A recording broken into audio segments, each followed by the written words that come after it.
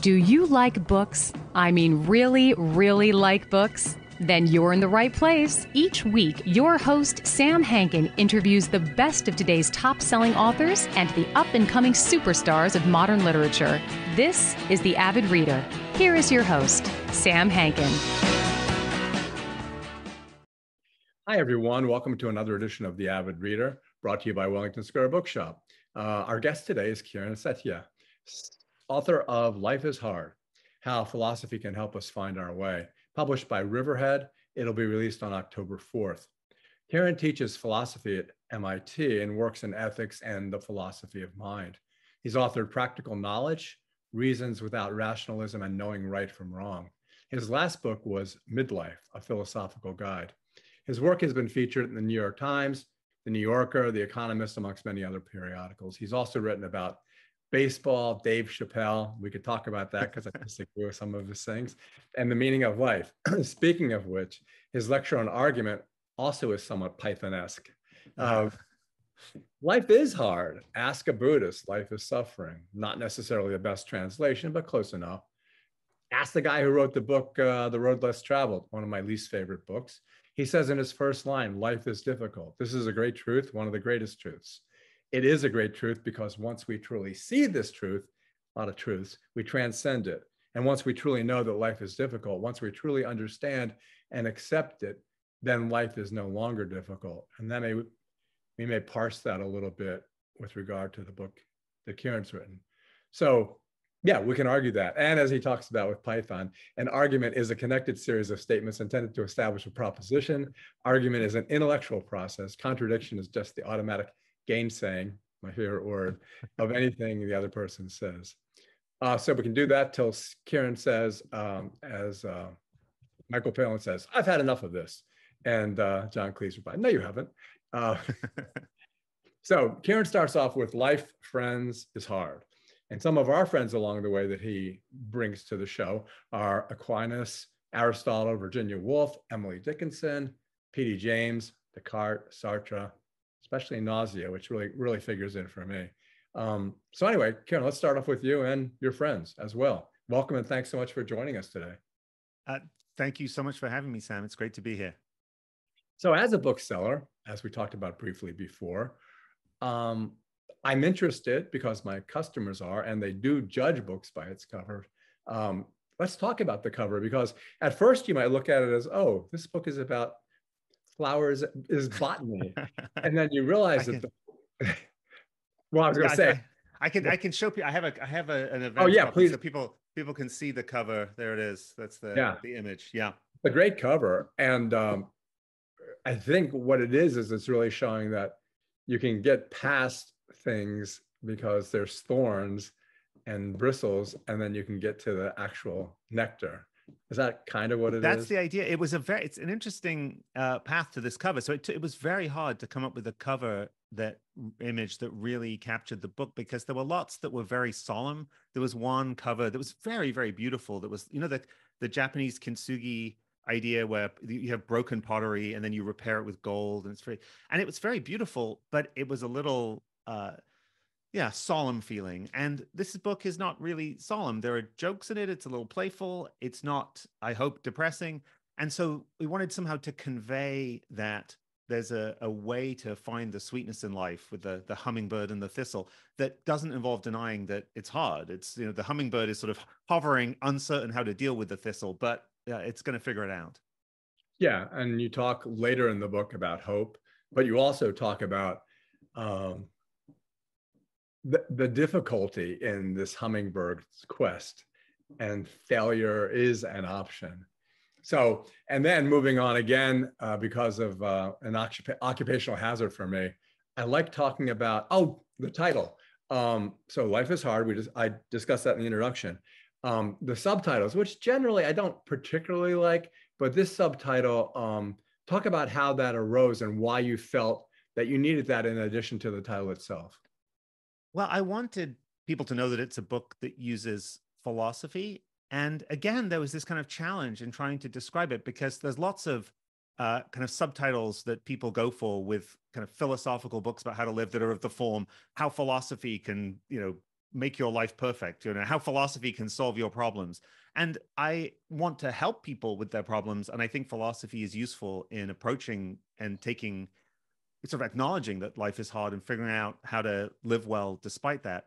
But that I wanted to have a way of expressing that philosophy can help that didn't make it seem like a magic cure. And I also love this metaphor of the map, the idea of sort of giving of a kind of guidebook or a kind of map to rough terrain, the sense that what we're going to do is we're not going to deny that the landscape of life is challenging, but we could kind of sort of wend our way through it. And that's sort of the other idea that I think the title picks up on. Yeah, and you do that well in the introduction, which is kind of a lengthy introduction, but well worth it because, once again, just like I said before about a jigsaw puzzle, the introduction kind of is the cover, and then you get into the actual pieces and putting them together. Yes. Yeah. I mean, so that it's a book that is in a way not quite episodic. It has a kind of narrative arc from sort of personal trauma through to kind of larger issues about society and our relation, kind of spirituality and our relationship to the universe. But it's sort of it's a book you could dip in and out of. So there are chapters on infirmity, loneliness, grief, failure, injustice, the absurdity of life. And so, yeah, the introduction sort of gives you a picture of what the project is. And then I try to take up particular hardships that people face in their lives and say something philosophically meaningful about them. And the one that I said, this is important to me, maybe not so much as to my customers, but the erudite ones, yes, is the epigraph, because I always feel as if the author must have spent time searching or remembering an epigraph. In this case, it's Wittgenstein, and it's to his sister, Yeah. Hermione. So since you have the book there, I think it's worth just reading it. I can read it. Yeah. So I mean, the context is that she had written to him puzzled about his bizarre decision to give up philosophy and become a school teacher, and said, you becoming a school teacher just makes no sense at all. And he wrote back to her, "You remind me of someone who's looking through a closed window and cannot explain to himself the strange movements of a passerby. He doesn't know what storm is raging out there, or that this person might only with difficulty be keeping himself on his feet." And I've always loved this. I mean, I've loved this from the first time I read it years and years and years ago. And I've loved it in part because I think it's something I've needed to learn slowly myself, and that it came much more easily in the first person than the third. So to think about other people who were being mean to me or weren't being nice enough to me, you don't know what I'm going through. And then that came quickly. The shift of realizing that I don't know what they're going through either took a lot longer and was a kind of slow process of growing up for me. So I think it captures something about the connection between suffering and compassion that is very much behind why I wanted to write a book about how to live that really never loses touch with the fact that life is hard. It's not that I want to be depressing. It's that I think that that's sort of the compassionate way to think about your own life and other people's. The thing that it reminded me of, I guess initially because of the glass, was Corinthians and Paul and Through a Glass Darkly. Yeah, right. Is that kind of the obverse? I'm not quite sure. I mean, I know why I thought it. And Through a Glass Darkly is simply the idea that here in this life, things are obscured, but at some point, at least from the biblical perspective, we're going to be able to see everything. Here you have a man who says, I have no idea what that other guy's going through. I have no idea even what he's thinking. Yeah, and I mean, the biblical idea also has a kind of promise of consolation, even if you don't understand what it is. So it doesn't tell you, here's why it's all going to be okay, but there's some kind of assurance that in a way you can't yet grasp. There's a reason for everything. The sufferings of life will somehow be vindicated. And it is true that part of my premise in sort of approaching the difficulties of life was that we can't assume that. We can't assume a kind of what philosophers call a theodicy, a kind of story about how we fit into the world on which God is going to make sure that everything is fine in the end. And we have to sort of not lose touch with the fact that things are difficult. I was going to mention that you also taught epistemology, but I was afraid I couldn't pronounce it, so I didn't say it. No, you got it right. You got it right. Yeah. But, and I only say this because you brought it up first, but I'll tell you, solipsism. So Uh-huh. everybody I interview, and there's tons of neuroscience, philosophy, and metaphysics, all like to discuss their bailiwick, which is a seat of human consciousness, whether it's based on neurons, whether it's based on God, whether it's based on some type of psychological, you talk about uploading, Yeah, Uh, yeah. so suppose this, first of all, you can't disprove that this is a solipsistic universe. That's the first thing. And second of all, it means that only one of us is talking. Uh-huh. But the question I always ask them, they get mad because this screws up their entire theory, obviously. Yeah. But my question is, if it was a solipsistic universe, do you think you would act any differently than you've acted thus far in your lifetime? Well, if I really knew that none of the people I thought I'd hurt really existed and they weren't really hurt, there will be a certain relief in that. And then if I realized, to my horror, that all the people I love didn't really exist and were just sort of, ideations of my own mind, I think that would be terrible. That would be, on the other side, terrible. So I do think this is one place in which a contrast that I think is important to approaching life's hardships comes into view, which is the contrast between how one feels about life, sort of whether you feel happy or not, and whether you're actually living well. Because in a solipsistic, setup, if you don't realize that nothing around you is real, you might feel great, but you're not actually living the kind of life you want to be living at all. And what matters to us, and what should matter to us in the end, is to actually make contact with reality and make contact with other people, not just to be happy, which doesn't mean that happiness doesn't matter. It's just that it's not, the only thing that matters. Assuming that solipsism isn't true. I mean, if solipsism is true, then it is just me and there isn't anything else to make contact with. And I'm going to have to come to terms with that. But or it's just I'm hoping me. that isn't true. Sorry. Or Yeah. me. It can be Or me. just you. Well, let me tell you, I know for sure it's not just you, but Well, that goes into two things that segue nicely, is your arguments with regard to Descartes, and also this concept, the chapter regarding loneliness and solitude. If you did realize that you were it, you'd be totally lost on this strand of darkness where you would never have any human contact. And that would be maybe the ultimate pain. Yeah, I mean, I think it's very tempting, especially if you're a philosopher, when you're thinking about human loneliness, to start from sort of these metaphysical questions about solipsism and think, well, Descartes famously says, "I think, therefore I am," and that I can't. It's the challenge is to prove the existence of anyone else, or in fact of any external world at all. And then, he proves the existence of God, and it all turns out fine. But if you don't think his arguments work, there's a sort of subsequent history of philosophers like, Hegel is one, your hero maybe, or Sartre is another, and Camus is another. And so philosophers who are trying to argue that there's a way in which our own self-consciousness, like our sense of ourselves, is dependent on our relation to other people. And I think there's real insight in that. Although in the end, I don't think that kind of approach really gets to the bottom of the problem of loneliness, partly because I think, arguing that loneliness is terrible because if there aren't other people around, you can't be, you couldn't be conscious of yourself, is in its way itself sort of solipsistic or narcissistic. It's like saying, the terrible thing about loneliness has nothing to do with connecting with other people. It's that I need them for something that I want, namely my own self-awareness.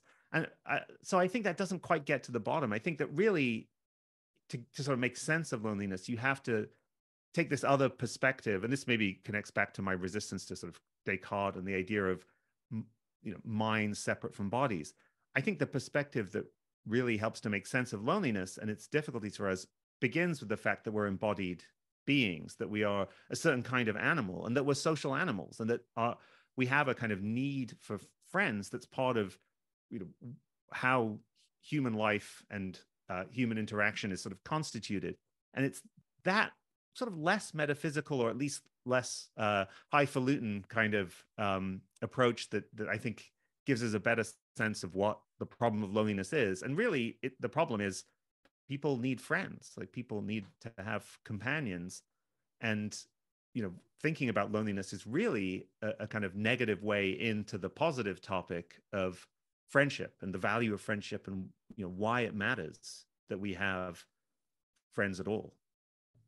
Hey, when I look down, I'm taking notes. I'm not like, oh, sure. Yeah. Me too. well, the thing about the cart where he tries to get himself off the hook is when he just ends up at God and said, God would never do this to us. No, exactly. I mean, so that's the funny thing. He starts out by saying, I know that I exist. How can I prove that anyone else exists? And the first thing he goes for is not, that you exist. It's not like me trying to prove that you exist when I'm talking to you. He goes immediately for, what might seem like overkill. It proves the existence of God and says, well, God wouldn't deceive us. Yeah, exactly. Yeah, I guess I wouldn't call it the opposite of solipsism, but since you and I have both mentioned Sartre, and you talk about nausea and you talk about the trees. So when I read that, I was in college and I was in an altered state of consciousness. And so when I read about the trees, I could go by an oak tree and I could feel it radiating its essence to me, just its oakness. And it's too much. Just how he felt. It's just too much stuff. There's too much coming in. And it does make the idea of nausea makes sense because, and you amplify on that because you talk about it towards the end. Yeah, no, absolutely. There's this, I mean, I had this experience too. So there's this amazing image in Nausea where the protagonist is looking at a tree trunk and is just sort of overwhelmed by the fact that it exists and exists in all this detail. Like there's so much to it. And the more you look, the more there is to it. And I think the line is something like the tree trunks or the roots didn't want to exist, but they just couldn't help it. They were sort of overflowing. And I had, when I first read that, I was kind of amazed because I remember having the same experience myself when I was like in 7 or 8 or something in the playground. I remember looking at things and I remember it was a tree trunk thinking, why is that even here? Like it doesn't have to be. It could just go. And then I thought, like, it could go now. What's stopping it? And in some sense, the answer is, well, the laws of physics or whatever. But what's stopping them from changing? Well, at a certain point, there's this sense of just the sheer contingency of the existence of everything. And yeah, I found that very alarming. And I think that was one of the things that ended up making me become a philosopher and sort of want to keep thinking about those kinds of questions. Yeah, and it's funny because at the age of 7, you wrote your first poem. And what caught me about that was, how does a 7-year-old kid know what desolation is? How? Well, what did it mean to you as opposed to what it means? That is a good question. I don't really remember very well. I do remember, I think, I suspect, now this is going to make it seem less cool. It sounds very highbrow, like 7-year-old kid prodigy writing a poem about desolation. I suspect that the thing in my mind was Star Wars. So I was a huge Star Wars fan and I watched Star Wars first at like 6 or 7. And I suspect that the thing that the empty, desolate playground reminded me of was Luke Skywalker looking out over Tatooine, over the sort of vast desert. So I suspect that's the kind of association it might have had for me. But the truth is, I don't really remember very well. I just sort of have this sort of sense memory of the feeling that the playground was just barren and that I was sort of alone in the world. And yeah, that I wrote it down at the time. And yeah, I toyed with poetry for a while after that. I had my teenage poetry writing phase, but thankfully most of it I haven't kept, or the bits I have kept I keep very quiet. Yeah, I remember when I was like 3 or 4, everyone was telling me about God. So I just was thinking, I was sitting there thinking, and I go, okay, God, if you exist, do this. And then he didn't do it. And I said, oh, okay, well, I guess they're all wrong. Because he didn't do it. And isn't that what he's supposed to be there for? You challenged God. Yeah, exactly. What is the Bertrand Russell quote is that if he met God what if he met God in heaven, what would he ask him? And Russell said, why didn't you give us more evidence? Which, or it's like Pascal's wager, I should just continue to believe in him because there's no downside. Yeah. And there's a chance it will work out. Yeah. So the other thing you talk about when you were about that age and as you got older? And then you can talk a little bit about how alone you felt or still may feel. You said philosophy was an escape from ordinary life. Yeah, yes, that was definitely my initial attraction to it. Was not so. What I write about now in midlife and in this book is an attempt to sort of bring philosophical reflection into contact with ordinary life. To say, what are the conversations I'm actually having with friends about how to live, and they're about things like grief or failure or the midlife crisis. But that's a kind of late turn for me. I think the questions that initially attracted me to philosophy were these sort of very abstract ones about absurdity, or the why is there something rather than nothing, or the existence of God. And it was a kind of escape. It felt like this was a kind of, in a way, it's a substitute for certain aspects of religion, that there was a kind of other world, it felt like, of questions that were not at all mundane and gave me this sort of transcendent dimension to my life, just to be able to think about them. And yeah, that was and remains part of my attraction to philosophy, and something I really love about philosophy, even though it feels, now that I'm, in my later 40s or entering my late 40s, it feels like the time has come to sort of reconnect these philosophical reflections with, mortality and the difficulties of life. Don't talk about mortality to someone who's 70 years old. Okay, we'll keep away from that topic for now. It's like saying you're gaining weight when you're standing next to someone who weighs 350 pounds. Well, death could hit any of us at any time, but I appreciate that that there are perspectives on this that I don't have yet, and I hope I live long enough to get. So, well, the worst one is if you walk up to a woman and ask her when she's due and she's not pregnant. I did that once, and then I realized it's much better to walk up and say, "How about this weather?" Yeah, I feel like weather is safe. Yeah, I agree with that. Yeah, it's funny that. Well, I guess explain why, like with regard to your chronic pain, with regard to your not aloofness, but your not wanting to speak in front of with individuals, but you're calmer when you're speaking to an assembly of people. Like in this instance, do you feel that in this instance? And talk about why. Go ahead.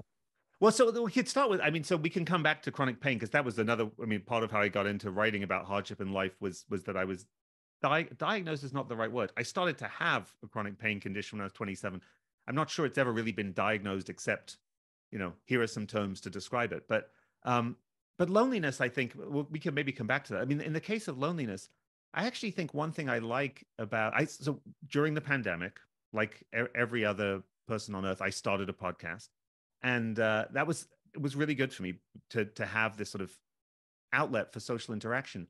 And I thought, one thing I really love about that kind of podcast format, the interviewing other people, was that I'm paying attention to someone else. I'm not actually thinking about myself, and it's partly structured. Like there's a sense. So my podcast is called 5 Questions, and so when the conversation gets awkward, the worst case scenario is I say, moving on to question 2. And there's just like, there's the capacity for awkward silence is minimal. And so I think there is those kinds of conversations, I think, are quite powerful in addressing loneliness. And I think they tell you something about the nature of loneliness and the kind of human desire for social contact, which is, although what we often want and think we want is sort of deep friendship, and there are amazing rewards to deep friendship, it's kind of surprising how much just spending, I would like record for 30 minutes, talking to 30 minutes, paying attention to someone else, even though there was no friendship that was going to come of this. I wasn't really going to talk to them again. It wasn't sort of the beginning of anything. Nevertheless, that kind of mutual attention and recognition really is already doing something to address the kind of feelings of loneliness that were a lot of us were hit with in an especially intense way during the pandemic. And there's a kind of philosophical story about that, but there's also a lot of social science that suggests this is really true, that actually even small sort of episodes of paying attention to someone and having them pay attention to you, especially with a little bit of a script so that don't have social anxiety so much, actually really does a lot to start to begin to help people get over the kind of habits of loneliness that can be sort of, so self-reinforcing. Yeah, it's funny. After my interviews, I always feel like, oh, let's go get a drink. Yeah. I already feel that way in this. Let's go get a drink and talk about stuff. But you ask these questions, and you ask them, they're hard questions. So let me ask you one. Do you Sure. honestly believe in all of these philosophical arguments that you make? You ask that of philosophers. I do ask that of philosophers. I That is a very good and very difficult question. And It's your question, and then you do it in order to get them, put them on the spot. no, exactly. I put them on the spot. I mean, I I think there's a lot of what I do as a philosopher that I'm not sure whether I believe it or whether my attitude to it is something more like we're dealing with very hard questions. And if I had to bet what direction the truth lies in, this is where I'd place my bet. That this is the way to think about friendship or something that I think is the right way to go. I think it's more likely to be right than any of the other ways of thinking about it. But am I confident that it's right? And not necessarily. And am I sure about the details? Usually not. So this book is sort of written for the general reader. If you read academic philosophers, often what you find is a lot of intricacy in working out developed theories. And I think there's great value in sort of trying to figure out all the intricate details of your understanding of justice or human well-being or something. But my sense of those kinds of academic projects is your attitude to them should be something like, the chances of me being right at the level of detail are tiny. If I'm right about anything, it's going to be the general direction of this train of thought, not the kind of precise details. And I suppose at the level of general direction, I do stand by the kinds of claims I make in the book. Whether the details are exactly right, or even if I could spell out all the little nitty-gritty details in a way that my professional colleagues would want me to, yeah, maybe not. Well, if you drill down, you talk about the buildings where you teach and how you're ensconced in this, not an ivory tower, but you know what I mean. Yeah, And yeah. but then you also say a society that won't support the study of questions about reality and our place in it is profoundly impoverished. And as far as I can see, we don't ponder any of those things. You and I might, but our society does not do that. Well, so a thing that's happened in the last maybe 10 years in philosophy, which I think is really great, is that I think there has been the causes of it are not great. The causes are to do with the fact that higher education is under financial duress. But I think there is a sense in which a lot of people like me in academia, philosophers who work often on more abstruse questions than the ones I work on, have thought a lot more than they used to about how to actually communicate with a wider audience. And so I think it is starting to happen. Like, I think that there's lots of people who are asking questions like the question you asked at 4, like, God, why don't you prove yourself? If you exist, why don't you prove it to me? Why are you hiding? People ask these questions in their own lives, often very deep philosophical questions. And the challenge is to sort of connect people's instinct to ask those questions, keep that flame alive, and then connect it with the kinds of things that are happening in higher education. So I think I do feel very grateful to live at a time in which there is, in effect, support for philosophers to think about these questions. There are philosophy departments at the University of Pittsburgh, where I used to be, and MIT, where I am now, in which people are thinking about these questions.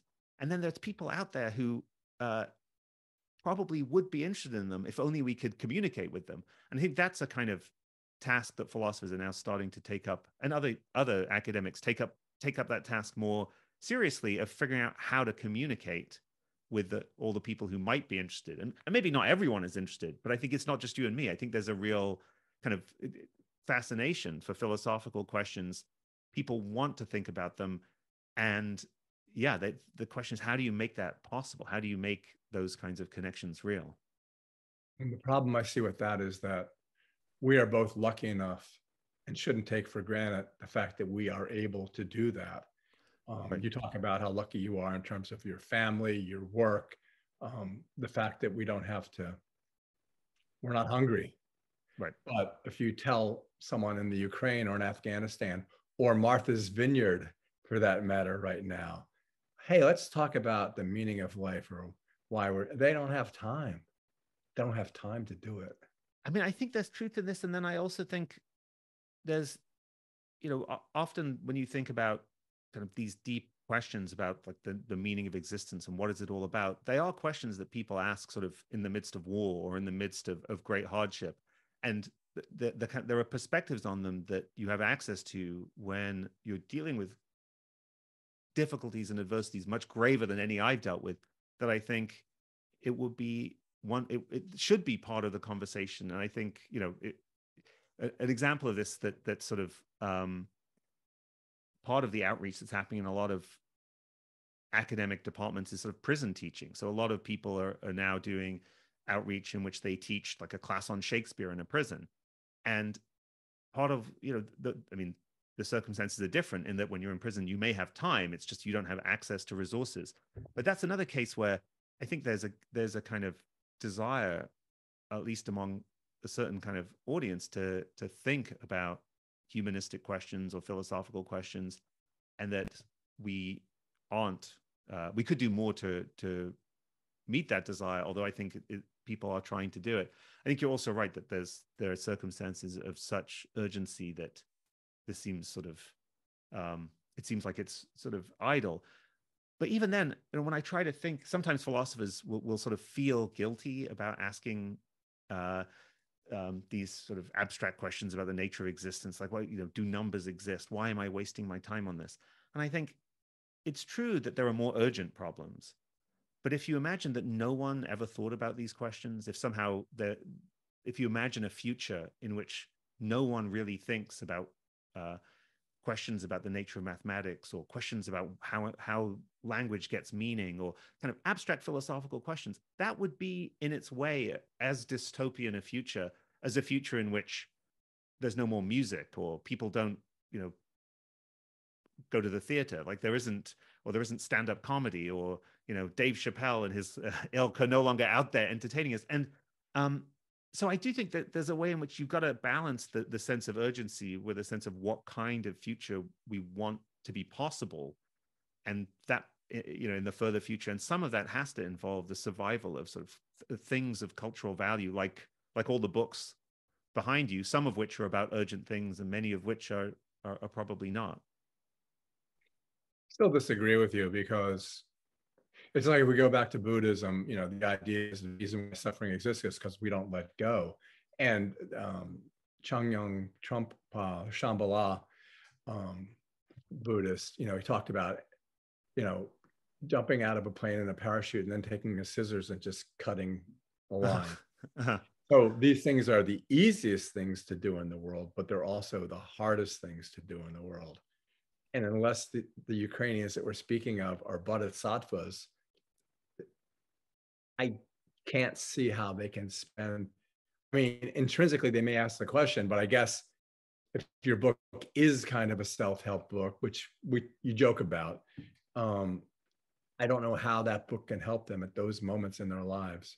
But we don't need to belabor that, but that's just how I feel. No. I mean, I agree that if people are in a circumstance in which they don't have the time or leisure to read a book, then a book is not going to be able to help them. And I think there are circumstances like that. I guess the two things I wanted to say were that I think there's a real danger in, not in the case that you're describing, but there's a kind of broader danger of underestimating people's desire for intellectual stimulation or ability to engage with the philosophical questions. There's a kind of elitism I really want to resist, where we sort of think, these are questions only for the rarefied, few in, the ivory tower. And I think the audience for philosophy is much broader than that. And the other is this question of guilt, where the question is less about whether people in severe duress have the time and energy to engage with philosophical questions, and more whether I should feel, or whether we should feel like it's somehow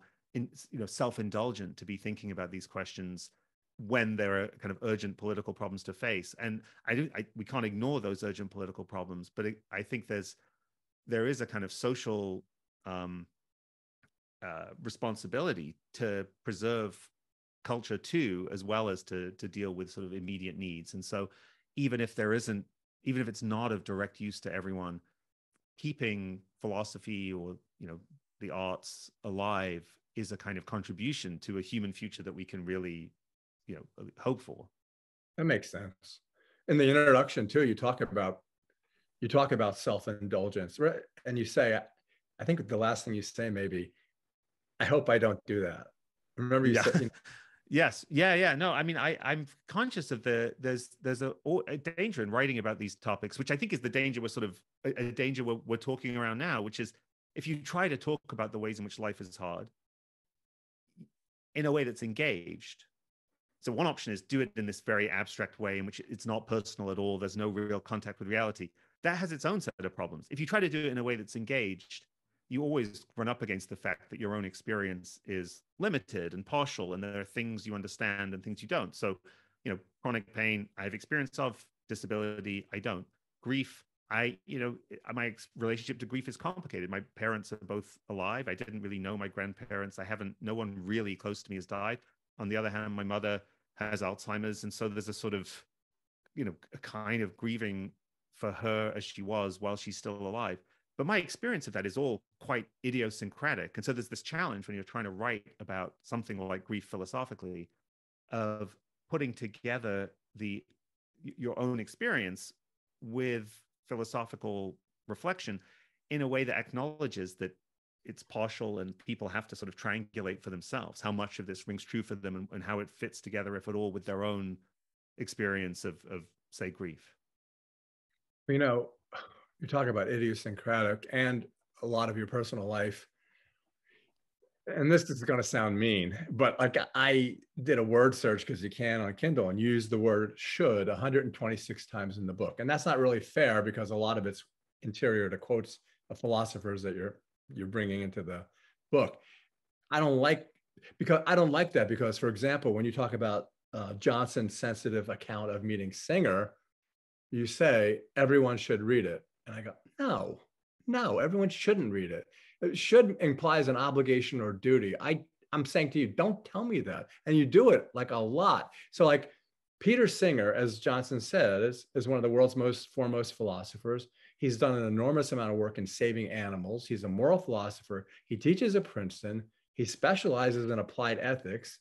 He donates to help the global poor. He was named the American Humanist of the Year. And the idea of being able to abort a woman being able to abort her fetus because she feels like it's going to have muscular dystrophy or something else like that. I don't have any problem with that. And to clarify, what Singer suggests is that we should be able to euthanize babies after they're born. It's not about abortion. It's about the euthanasia of several month-old babies after they're born. Okay. That's true. So that's a moral question to you and to Johnson, correct? And that's what you teach.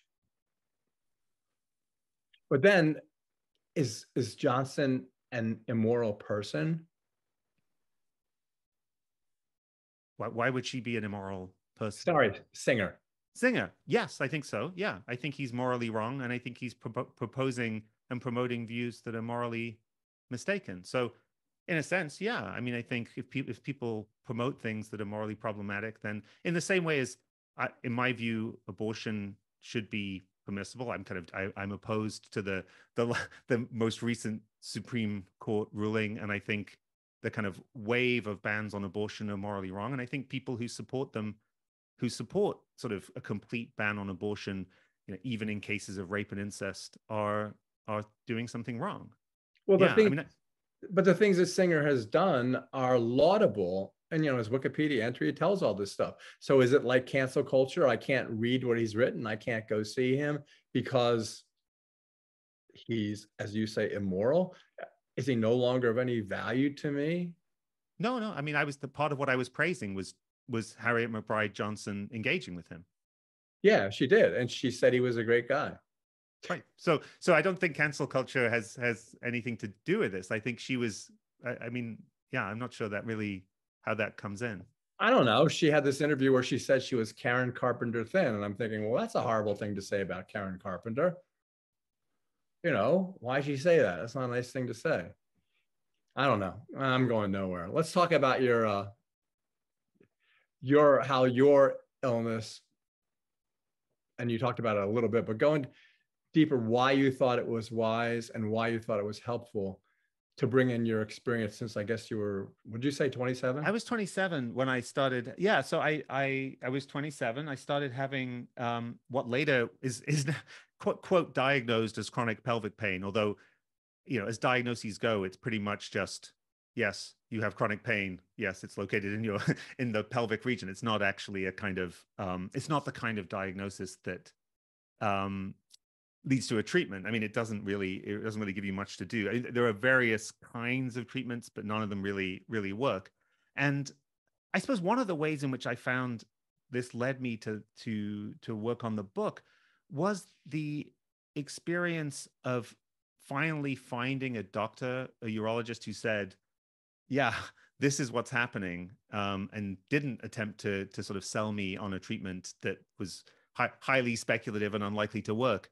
And I felt like there was something really helpful in that, for that moment of acknowledgement, in sort of not saying, don't worry, I've got the cure, or yeah, here's a treatment you haven't tried yet, but said, no, I acknowledge that this is a very difficult condition to treat, that we can try some things, but yeah, you're not sort of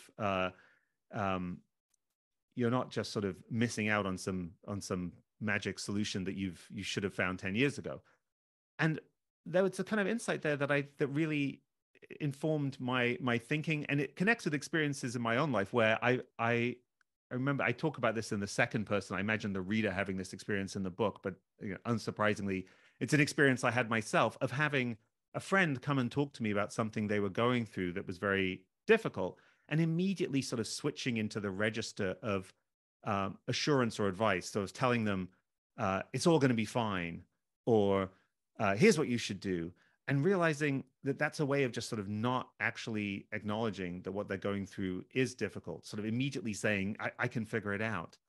And that the kind of the breadth of acknowledgement of actually trying to listen and then trying to describe what's actually happening and sort of figure out what the situation is sort of a very important part of trying to cope in a humane way with the hardships of life. So a lot of what I do in the chapter on chronic pain is not propose sort of magic cures. It's attempt to just describe with a kind of deeper understanding that I think philosophy can afford us what it means to be in pain, and what it means for pain to be chronic, and why, what that tells us about our relationship to our bodies and to time, and why it's so difficult. And there's consolation, I think, to be had in that. But I think really that kind of description is the sort of first step to making philosophical progress on a kind of challenge like dealing with pain.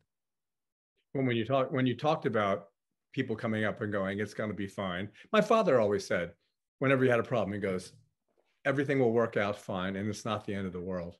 Uh-huh. He's been right. Uh-huh. Nothing bad has happened. Uh-huh. But I have a friend, well, it always happens, a friend whose son committed suicide. And I see people going up and saying, is there anything I can do? And I've never done that, because you can do two things. One, you can bring them a casserole, and two, you can bring their son back. Uh-huh. That's the only two things you can do. So there's really no reason to ever do that, but people do it all the time. If there's anything I can do, there is not anything you can do. Well, bringing a casserole is not nothing. I mean, I think actually it is meaningful to people when they're to have the sense that other people care and are trying to ease the everyday burdens of life. You're much less of a curmudgeon than I am. I see.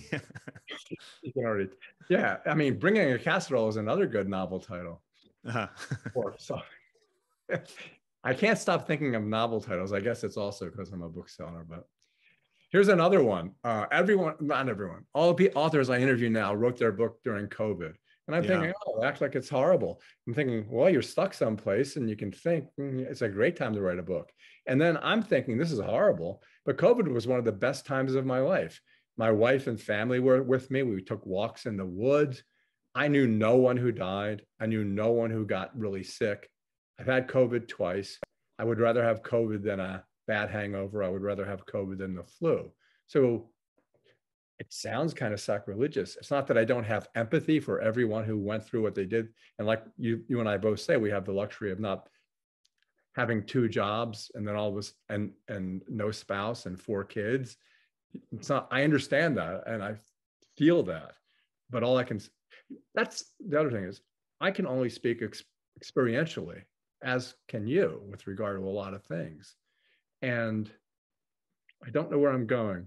Can you say anything? Yeah, no, I mean, I too was extremely lucky in that I don't live on my own. I have my wife and my kid around, and we get along. And I'm not I'm not caring for someone who is in a, like, I wasn't left in the position of caring for an aging relative who was dying or, anything like that. And also that most of what the things that I'm passionate about are relatively solitary pursuits. So yeah, I wrote a big chunk of the book during the pandemic. The first few months, I was sort of in a daze in which I couldn't really concentrate. That was when I started the podcast because I wanted to do something with my time that felt like it would connect with people. But yeah, I was extremely fortunate. I mean, at the same time, I think the sense of the pervasiveness of people's struggles with loneliness and grief and illness was very, was weighing on me. And I think in a way it weighed on a lot of people who were, like you and me, pretty lucky in our own personal experiences. I think it's not like loneliness and grief and the frailties of the human body were new pandemic phenomena, but it did suddenly bring into focus just how fragile and disruptible our conditions of life are, and how easily we could go into a situation in which there are bodies piling up outside hospitals in New York City. Those are sort of the kind of horrifying scenes from early in the pandemic. And so my microphone over. For me, there was a kind of desire, even though my own situation was relatively enviable. I mean, I'd started writing the book before the pandemic, but I think it kind of took a certain kind of urgency during the pandemic to try to say something about what philosophy could do about and how it could connect with these kinds of hardships. And then there were more particular things like, the chapter on loneliness. I had been researching this for quite a while, and I was sort of all set up to debunk the idea that there's an epidemic of loneliness. Like the social science is very complicated. Actually, it's not clear that we're really more lonely now than we were, 20, 30 years ago. The history of loneliness, again, very complicated. So I was sort of writing this introduction about how, maybe it's not so bad. And then, the pandemic hits and suddenly, a third of the world's population is in lockdown, and social isolation is in this sort of suddenly accelerated. And it seemed almost facile to be arguing, well, it's not such a big deal. So it did change some of my relationship to the topics of the book in that way. I guess what I tend to do is I push back against you and lots of philosophers because I guess inherently I don't believe you, or I just think you're wrong. And so it's really hard for me to get past that. For example, your essay on baseball, when you get into the meta statistics and, 3 out of 10, you fail and yet you're successful. I don't care about sacrifices and bases on balls and errors that are subjective. What I care about is the idea that the hardest thing to do in athletics is hit a baseball. And the fact that, the reason why you're failing and succeeding at the same time is because you really can't do any better than do something 1/3 of the time. And I didn't like the way you went away from that. And in my mind, try to justify this idea that it's not failure. It just struck me I don't know why it struck me the wrong way. It was like, I felt that you were questioning me.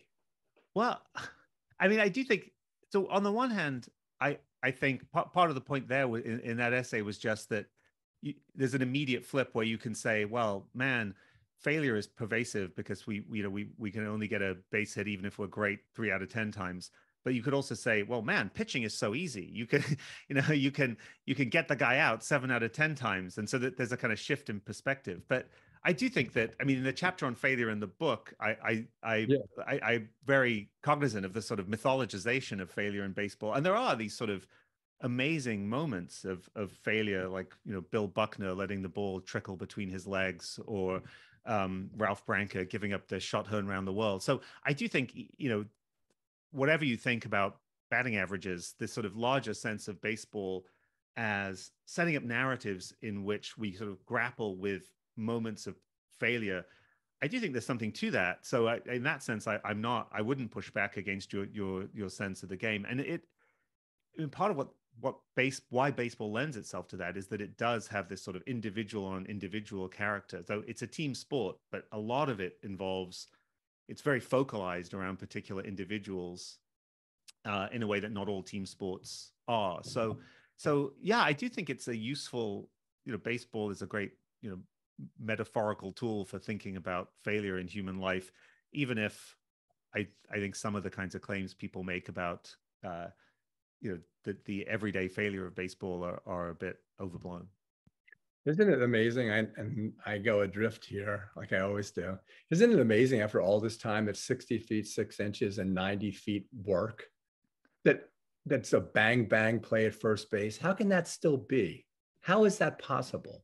Well, I wonder, so the question is whether if there was a different distance, there would just be a different bunch of bang, bang plays. Like there's always going to be some, it might be that there's more hits and fewer, more hits or fewer hits if you change the distances, but there'll still be some plays that are, it just might be different plays and at different ratios. So I wonder about that. Yeah.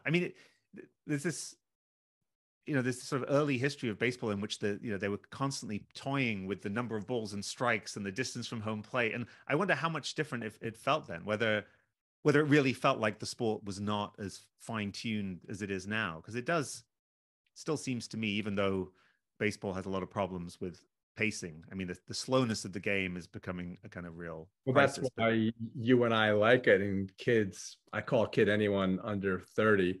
Okay. Yeah. It's the most boring thing in the world. I know, but it's the future of baseball feels very precarious when you have the under 30s are not excited about it, except for there are players under 30 who are astonishing. It's not like baseball is in a time when the players are not exciting. In fact, it's the time of Shohei Ohtani and Mike Trout and Aaron Judge. It's incredibly gifted baseball players. So, it would be nice if there's a way to repackage it so that more people can appreciate that. You're right about the history, because you can watch someone steal second in such an amazing fashion and slide so perfectly and then pop right up. And then you watch the old black and white films of Babe Ruth hitting a home run, and he's this big, heavy guy who's drunk and he just lumbers towards first base.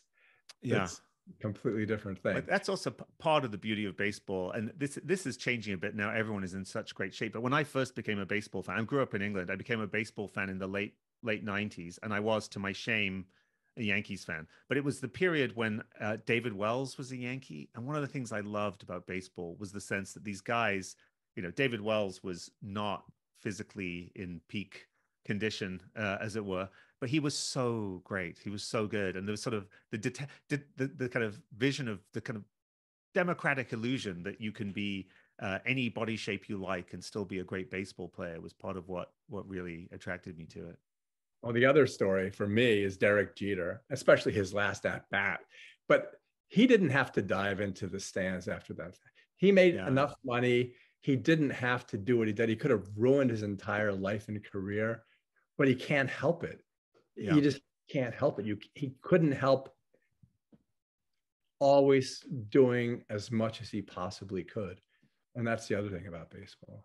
Yeah, no, they're and he was one of the, the last players who really was identified with the team his whole career, which is the thing that, again, it's painful when players sort of leave and you feel like these associations are broken. So I'm not really a Red Sox fan, but I do feel for the Red Sox fans about Mookie Betts leaving, that like he should have been the sort of franchise player forever. And yeah, no, it's hard. Whereas Jeter really lived that out.